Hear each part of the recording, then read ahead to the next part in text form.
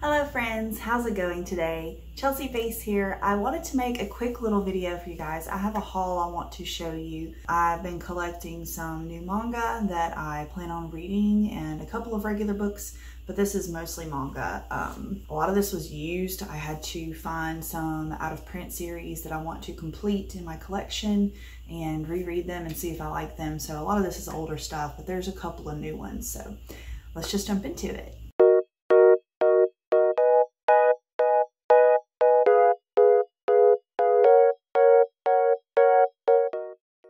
So I guess first I'll just go over the regular books since there's only a couple of them. I found this really cheap.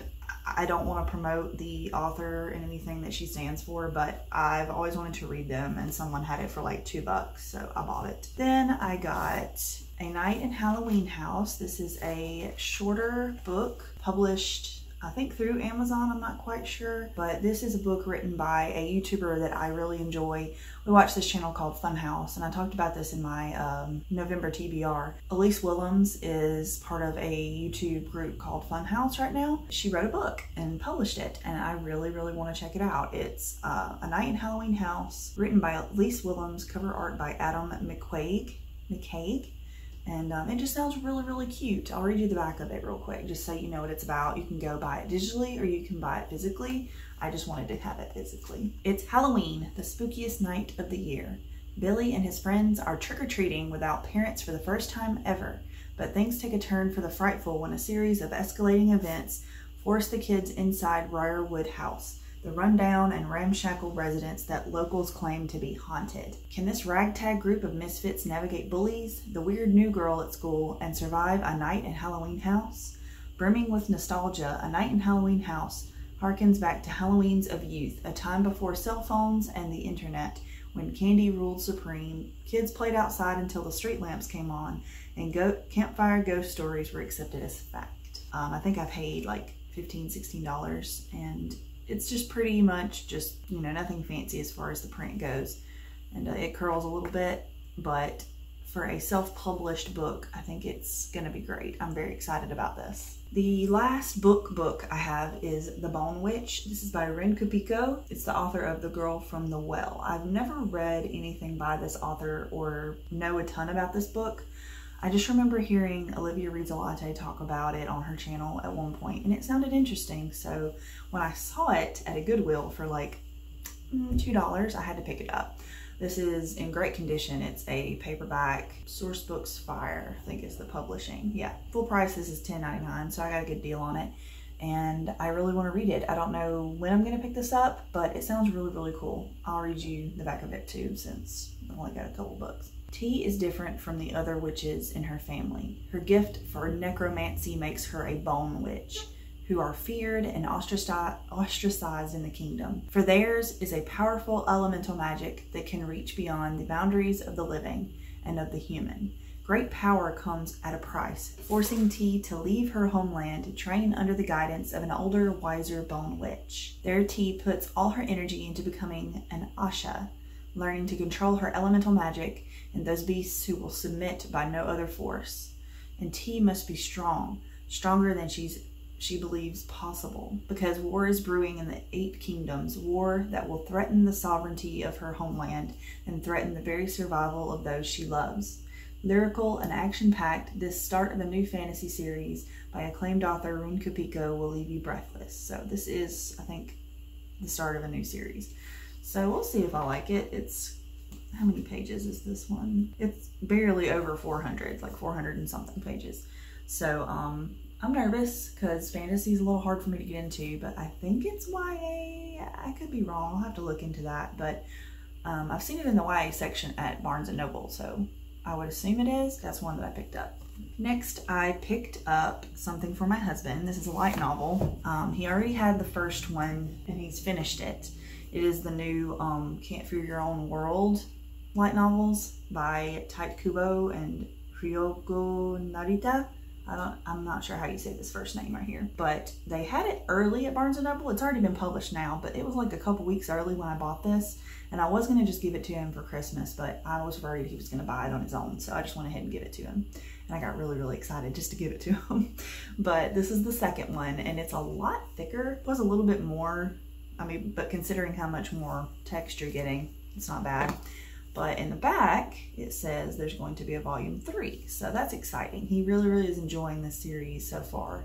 And he's already started it, as you can tell. He reads a lot slower than I do because he reads before he goes to bed, and that's about it. I'll let you know if he likes them or not once he gets through them. He really liked the first one though. And he's hoping that we get to see, I don't know what character, but he's hoping that they get to see a certain character's bankai. So, you know, nerdy stuff. I'm glad that he's enjoying these though. And as you know, I told you guys in my TBR that I'm going to be rereading the entire manga series of Kagetora. I had only had, I think, volumes 1 through 5 previously from way back in the day. I think maybe high school, community college, when I started collecting the series, when it was still in print. I had to buy the rest of it pre-owned. So this is volumes 6 through 11. That completes the series. This one is a ex-library copy, which I would like to replace and then resell this one or something, or give it away, because I do want them to look the same. But if not, that's fine. I won't be upset over having a library copy, but they are older. A lot of them have yellowed, but I'm honestly not that picky over stuff like that, so it doesn't really bother me that much. I just wanted to point that out. This series came out, I think, in like 2003 is when it was published here. It's by Akira Sagami, and it's about a ninja called Kagetora, who is this man right here. And I think they're high school age, like 16, 17. He is supposed to be protecting his Hime, who is like the heir of a huge martial arts lineage and school. So she's going to be the teacher and the owner of this establishment if she becomes trained enough and is good enough and responsible. And he's going to train her / protect her in all of these martial arts. Like, they have to be pretty well rounded. It's kind of astounding, all the different martial arts that they want her to accomplish. It's a lot for a person. And she's not very talented, honestly. She's struggling, and she's very clumsy and very loopy. So he's slowly falling in love with her, and pretty much it's just a story about them training and falling in love over and over again, and the shenanigans that ensue. So I'm enjoying it so far. I think I'm on volume 5 at the moment, and I'm recording a vlog for it. So if you're interested, be sure to subscribe so you can see that later, because it's going to be really fun. I'm enjoying that vlog. I really like talking about manga series that are out of print and that no one talks about, or maybe I personally had a lot of connections to them, but I don't really see other people who were attached to them. So that might be something I try to do more of if I can find them affordably, because some of these are expensive and some of them aren't. So it just depends on what there are. But I just want to give them more attention, and maybe someday they'll get another reprint, but I don't know. It's just something I really like to talk about. The next thing I got was another one that I'm trying to buy up all of the volumes. I'm not sure if this one's out of print or not. I'm buying them used anyways because price is significantly different, and they haven't yellowed yet, and they're in excellent condition. Like, none of these have any flaws on them. I have volumes 1 through 3 of Arisa, so I got volumes 4, 5, 6, 7, and 8 right here. They were like less than $4 a piece, I think, used through, I forgot what website I found them on, but they were pretty much from Half Price Books somewhere in Texas.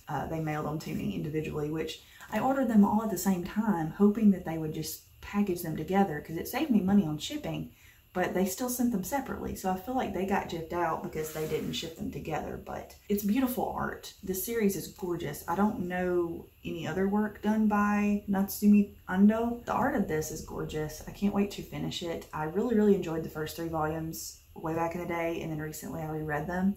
But once I finish collecting the whole series, I want to do a reading vlog for you guys so that I can finally finish the series. I think it's like 11 or 12 volumes. I'm not quite sure. I'll have to look into that. I'll put it here on the screen whenever I edit this video. But it's not too long. I enjoy series about that length. It's pretty dark. It's a darker shoujo, and I can't wait to collect it all. It's beautiful, and the spines look gorgeous next to each other. And I'm just really, really excited to finally start finishing off some series that I have. It's something I've wanted to do for ages, and I'm very, very excited about it. So they have like all these really pretty covers with the sisters on it. If you don't know, I feel like I've not told you yet, the story is about these 2 sisters who are pretty much twins, I think. I think that's what it is.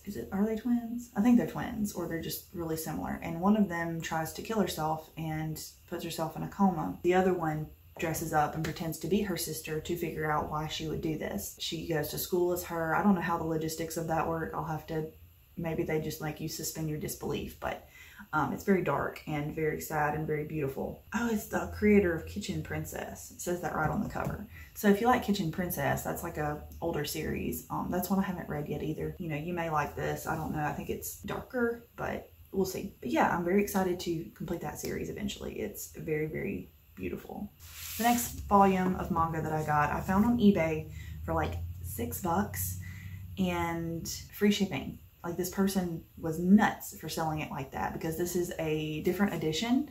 This is Parasite Volume 1 by Hitoshi Iwaki. This is the edition that has Shinichi's face on it, which Shinichi is one of my favorite protagonists, like main characters of an anime. If you've never watched or read Parasite, I highly, highly recommend it. It is very gory and horror. It's scary and traumatic. So if you're not into that kind of thing, maybe skip out on it, but for me, it's fantastic. And I've wanted to read it since I watched the anime. So I have not read this yet, but the art is a little more traditional, but it's still gorgeous. And I can tell that it's very stylized, like the artist has their own unique style. It's very bloody and gory, but this is the volume that came with Loot Crate. What year this came out, but this was a Loot Crate exclusive edition. And I'm pretty sure it matches up with all the spines and the height of the other volumes, so I'm really excited to have this version, because the original version just has the hand on it, and I don't know, I kind of wish they all were a little more different. They all kind of look very similar on the cover, and I just don't prefer that. This is the one that has Lucy. Like, there is a extra little story in this one about the artist who created Fairy Tail. They made their own little short story inside this universe, like involving the parasites and stuff. So it's really, really interesting. I'm excited to read that because it sounds silly. I'm just really, really excited to get this edition. And the person who sold this on eBay for like $6 has raised the price. So I don't know if they just realized that they weren't making any money on this once they shipped it, or if they just raised the price because they had less of them. But I got a really good deal on this. The cheapest I found this one lately has been like $12. So yeah, I got this for like nothing. So I'm very, very excited about that. The next thing I got was one that I picked up at Barnes & Noble when I picked up my husband's new Bleach book. I wanted to get myself something because I'm spoiled, and I wanted to spoil myself even more. This is Sweat and Soap Volume 1 by Kintetsu Yamada. This is a manga that I've heard so many manga tubers bragging about and saying how wonderful and beautiful and cute and smexy this is. It's a story about a woman who is very self-conscious about her body odor and smells and stuff, and she works for this company that does perfumes and just smelly things because she likes the way it covers up her smell, I think. And she ends up having this guy who likes the way she smells and asks to come smell her every day. So I think it's kind of a kink fetish kind of thing, but it's not like gross, at least that from what I've heard. But I'm a smell driven person, so I feel like I'm gonna identify with him a little bit. I don't know, that's weird to say, but nothing weird about it. I'm very, very excited. I think it's going to be really, really fun and really, really cute, and I can't wait to dive into this. I've heard such good things. It is very large though. Like, I don't know why it's printed so much bigger, but like it's wider.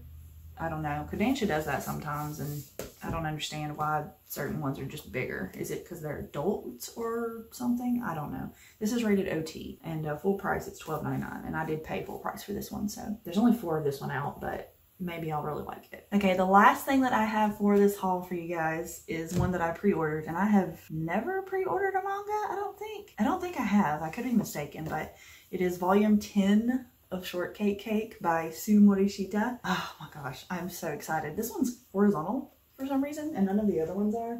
I'm not sure why they made that decision, but I'm very, very excited. I don't want to look too much into it.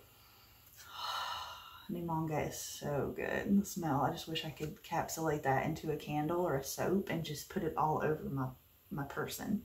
This is a series about a character named Ten, who is pretty much, she's not your typical shoujo protagonist, but she's not like 100% unique either. She kind of just tells guys how it is, and if she likes them, she tells them, and if she doesn't like them, she tells them.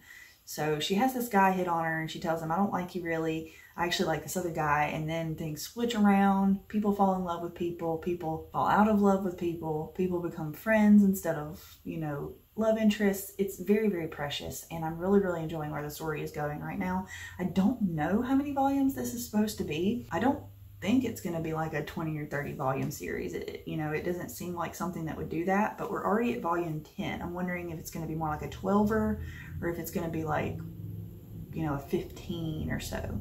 But if you know, let me know in the comments. I'm very curious if this has been announced, how long it's going to be. But it's rated T for teen. It's Viz Media. I paid a little more than full price for this because it was a pre-order, and sometimes it's just hiked up like that. But I couldn't wait. I could not wait for this one. I am in love with this series, and the art is just precious. And I love these watercolored covers. It is one of the prettiest covered manga I've seen in a while. So check it out if you're interested in a sweet, kind of different romance, but also follows the formula a little bit. I'm very, very anxious and excited to see how that series pans out. But anyways, you guys, that is it for this video. I have quite a huge stack here of books that I have accumulated. I wonder if I can get my thumbnail without dying. But yeah, that's the haul for y'all. I don't know when I will get to every single thing in the stack, but we will eventually. And I thank you guys so much for watching this video. I hope you enjoyed it. Please let me know if you did by liking this video and commenting down below what kinds of videos you'd like to see in the future. And I hope you guys have a fantastic day. Stay safe, and I'll see you next time. Bye, guys.